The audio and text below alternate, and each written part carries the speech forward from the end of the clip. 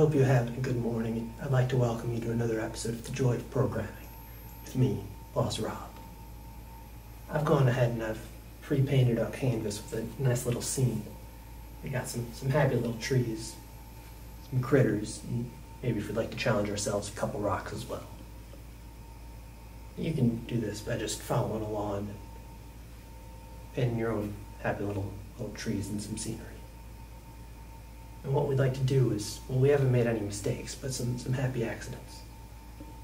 We've made some trees without any neighbors. They're not sad, still happy little trees, but we want to make sure they're not too lonely. So we're going to give them a couple friends. We want to make sure each tree's got at least 2 friends. In a case like this, you can add as many trees as we'd like. You can add a tree here, add a tree here. You'll notice this tree, he's got 2 friends, but this one doesn't have any. So we'll add some more trees to our painting. When we do it like that, we've got all these trees, all of them have a whole bunch of friends. Now you might be saying, Boss Rob, that's very clever, but, well, how did you figure out how to do it like that? It seemed easy to you, but to me, it sounds maybe kind of difficult to program. Well, not to worry at all. It turns out it's actually quite easy. All you got to do is put a happy little tree anywhere your heart desires. As long as we have at least 2 columns and at least 2 rows, you can put trees everywhere, and every tree will have at least 2 neighbors.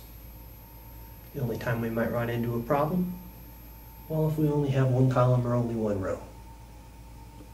In a case like that, the tree can only have 1 neighbor at the top or 1 neighbor at the bottom. So that might be impossible if we start with any trees. But if we don't start with any, well, I think we're already good. We can just leave the painting as it is. We don't have to worry about any of the trees getting sad. But what if we want to challenge ourselves a bit more? What if we've got some rocks in the painting? We don't want to paint over the rocks and ruin the homes of any little critters or creatures. Well, if we have something like that, we might need the trees to wrap around and connect to each other in order to make sure they form a happy little group. Maybe something like this. That seems like it might be mighty tricky to come up with, but if we go step by step, it turns out it's not really so bad. For starters, let's look at an example where, instead of trying to paint more trees, we start out with all the trees we might need. If we ever have a tree where we can't give it enough friends, well, we'll not get rid of it, but we'll move it to a different painting. How about that? So, we start with this painting with a whole bunch of happy little trees. And we're going to get rid of all of the ones that don't have any neighbors or that only have 1 neighbor. And then we're left with a bunch of trees and all of them have at least 2 neighbors. And we can do this by storing a queue with all of the trees that don't have enough neighbors. And when we remove a tree, we can check all of the trees next to it to see if any of them are still there and now no longer have enough neighbors. We can do this with a BFS. And now I'll breadth first search, if you will.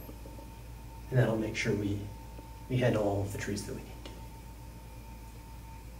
to. And if we ever need to remove a tree in our new imaginary painting, but this was a tree that was still there in the original, well then we know we might run into a problem. We might need to cover our canvas with a new layer of titanium white and start all over again. But if we keep doing this, and we end up with a painting and it works, well, that'll handle the case even if we've got rocks everywhere. Anyway, I hope you've enjoyed programming along with me today. Now that we have the solution idea to the problem, we can grab our keyboard and we can just beat the devil out of it. Program it as much as our heart desires. Hopefully you get the problem, and I'll see you again in the next episode of The Joy of Programming with me, Boss Rob. Goodbye.